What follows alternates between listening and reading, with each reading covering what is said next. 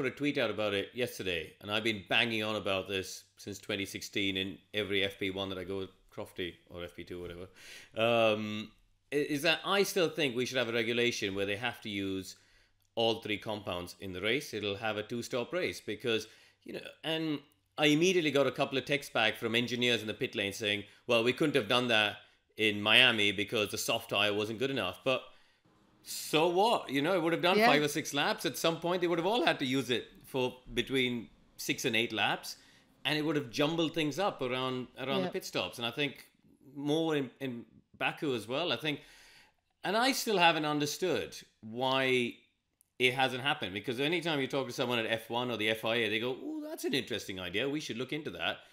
And then it's been 7 years and nothing's actually happened. So I'm going to Karun, I feel like you have the influence within the sport. I feel like you can make this happen. Well, clearly not. I've had 7 years and I'm banging my head against the wall. So it might need someone more powerful than me.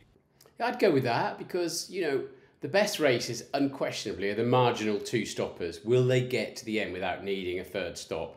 Followed by the marginal 1 stoppers. We used to have it a lot, didn't we, with falling off the cliff. It all looked set for the last 5 laps and suddenly people just fell by the wayside. They've kind of managed that a lot better these days, both at Pirelli and in the teams. But you don't necessarily want to fabricate it, but the tyres are there. They've done a world tour.